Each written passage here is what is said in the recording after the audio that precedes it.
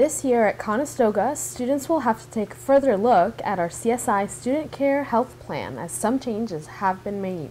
So there's two major changes in the health plan, and it's a 10% increase. One is a 10% increase from 70% to 80% coverage in prescription drugs, and now we offer travel insurance. All of the new changes done in the health plan are only costing students $1 more in tuition. It was at $285 last year, and the per-lin is $286 this year, and we've actually managed to offer some great things like travel insurance and the 10% increase in prescription drugs for $1 extra, which we're pretty happy about. If you still have receipts from last year, you're still able to claim that money.